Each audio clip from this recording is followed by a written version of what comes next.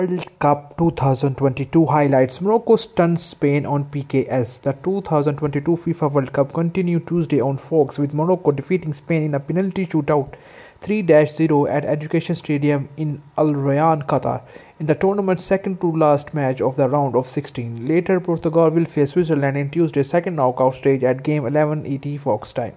The winners will be advanced to play each other in the quarter-final, which concludes Saturday, December 10. Morocco defender Achraf Hakimi had a free kick, but his shot was a tad north of crossbar.